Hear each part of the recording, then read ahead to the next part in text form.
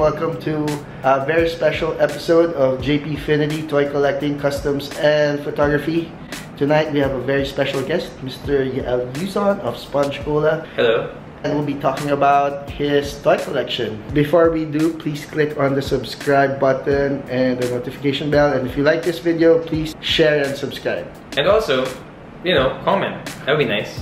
Comments are nice. Yeah. And if you want to win stuff from the Marvel 80 Years event, I'll put the link down there. I'm gonna start with the more traditional toys that I have. Things that generally people like. This is Rick. I used to care about this show. But eventually they killed off certain characters and I felt bad. I also have Daryl here. And I think Daryl is like the bigger fan favorite. So I have Daryl right here. I like this one. It's pretty cool. Yeah, I like the detail work and everything. Trinay kong mint yung box, pero it was not meant to be. Gift sa akin ng inaanak ko. Flu Walker. I also have a lot of Game of Thrones stuff. I have no problem with how the show ended. Sana lang hindi sila nag 6 episodes per season. Medyo may nagsuffer dun sa quality. Biten. Pero, it is what it is. And, you know, it's a great story. I'm in book 3, but I did read the books. Pero this is book 4. I'll keep reading. Kasi baka mag-iba yung ending kapag binasa ko. Wow, hindi yun ganun.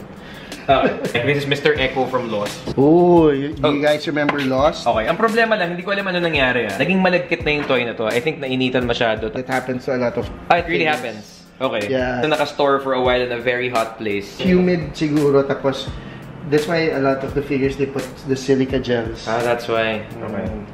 I have Thanos. Yeah. Tapos I have like Wolverine here. Yeah. Silver Surfer.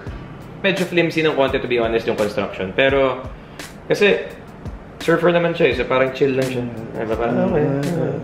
I have Adam Warlock.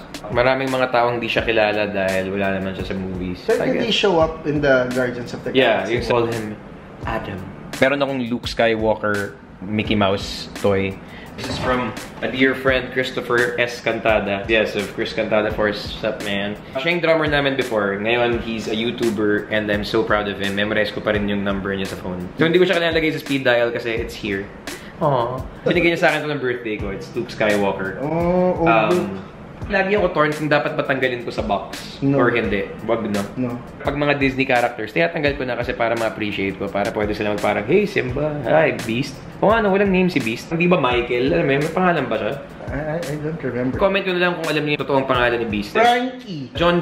Meron din ako mga toys for mga Disneyland trips. I'm not sure if this has value for you guys, pero sa akin may value to dahil I love Disney. Parang every time I'm in Disneyland, I feel like I'm 8 years old again. Sample nga ng A Whole New World again. I can show you the... This is Pinocchio. Well, clearly, kung di mo kilala siya si Pinocchio, parang what are we doing here, right? Strange to for a lot of people, pero marami akong princess collection. Yung mga princesses, yung pinakamagagandang mga songs ng Disney. So, it's actually not really a toy, it's a piggy bank. There are collectors of Disney princesses. So hindi lang ako? Hindi lang. Shout out to Kramer Toy Warden. I remember he was selling Disney figurines, Disney princesses in UP Town. Wow! Akala ako lang. Nice. Ito pala si Doctor Strange. Ang weird lang ng pwesto niya, katabi niya si Ariel. Tapos nakakatawa nga kasi hanggang ngayon, hindi ko pa rin nilalagyan ng picture. Insert your picture here dapat eh. Baka you should insert a picture of a fork. Oo nga no, parang ito yung macro, tapos diba, parang pag ganun, uy, naka-zoom in. Macro. Ang galing. Tapos I have a lot of Aladdin toys here kasi fan talaga ako ng Aladdin. It's one of my favorite movies of all time. I have Raja, Jasmine, Aladdin. I have the magic carpet. It's lovely. Those are actual lines from the movie. So mga hindi nakakaalam, si Yael, favorite niya talaga yung Aladdin. Yes.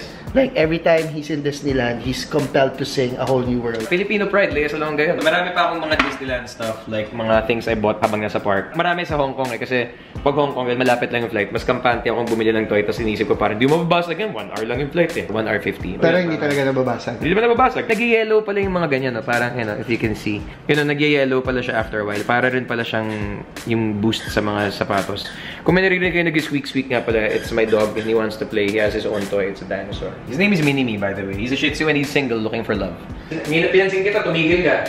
Sobrang bait niya kasi, nakatuwa yan si Minnie. R2-D2. I have Indiana Jones. How random is that? This is from Raiders of the Lost Ark.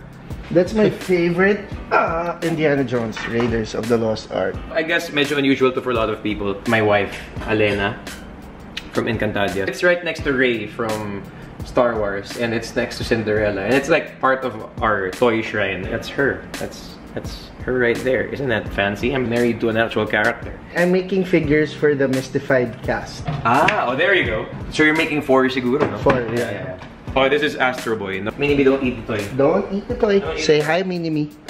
Don't eat the toy. Say hi. Interesting tong Beauty and the Beast na to. Yeah. This used to be one of those snow globes. Tapos, nabasag. Parang napaganda pa nung nabasag. You can see the shards of the globe there. Yep. Ooh, it's a Homer. Yeah, it's Homer. Woohoo! Woohoo! I'm a Simpsons fan, but I'm also a Family Guy fan. So I have here Meg from Family Guy. To be honest, kasi I'm always traveling and I'm always in mga toy stores. But usually kasi when I walk into a toy store, yung kamay ko nasa likod ko na para wala akong bilhin. I just look, I appreciate, I take a picture. Okay na yan. Parang meron na rin ako. Tell them you're selling this. I'm selling this because I need space. Clearly, hindi na siya magkakasya dito sa area na to. Are you going to put a note on it? It's for sale. So someone wrote Binta. So if your name happens to be Binta, then I guess it's perfect because it already have your name. Oh, what's this? A hawker man. One of our trips, a person who sells egg pops in Hong Kong. This is an interesting toy. My wife likes buying these kasi parang there's a line of like mga Hong Kong toys na nag-celebrate ng kanilang mga salespeople.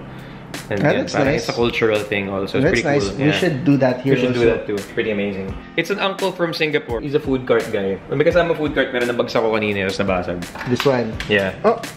I hope you guys had fun watching. Powerpuff. That's my wife's, I think. Hindi ko lang napansin na nandyan yun. Si Ray from, well, I think Last Jedi version. That's our very first toy raid. What should I call it? Toy raid? Thanks, guys. Thank you.